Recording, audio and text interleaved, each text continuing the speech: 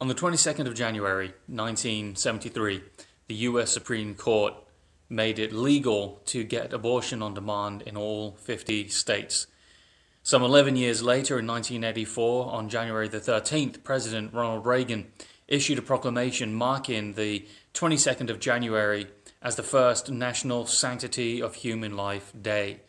And since that time, many churches and organizations have recognized the third Sunday of January to be the day where they celebrate, they recognize the sanctity of human life. And so this coming Sunday here at Bedford Bible Church, I plan on teaching and preaching on the subject of the sanctity of human life. So we're going to be looking not at what politicians say, not at what scientists say, certainly not Sunday morning. We might go into that Sunday evening a little bit. But my focus is going to be on what the Bible says. What does the Bible say about the sanctity of human life? And this has bearing not just on the issue of abortion, but also on bioethics, on the treatment of one another throughout life, whether it be someone who's able-bodied or not, someone who is like us, or someone who may be considered our enemy.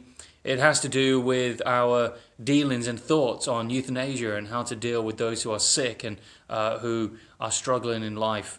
We're going to draw all the truth from God's Word. And so Sunday morning, I'll be dealing with the ABCs of this issue. A, dealing with the author of life. The primary reason why life has sanctity, why it's special, why human life is different to any other, is because the author of our life is God.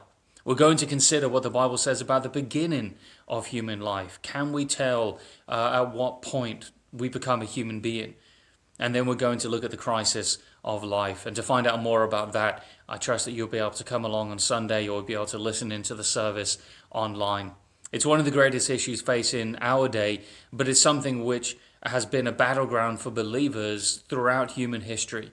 And I'm going to be sharing examples that go back to ancient Israel, to India, to places around the world today.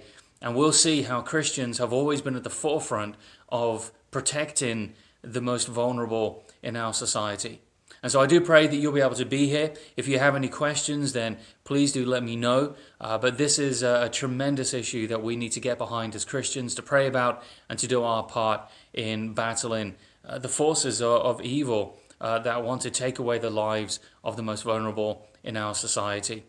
So any questions, please do let me know. And I look forward to sharing what God has put on my heart this coming Sunday.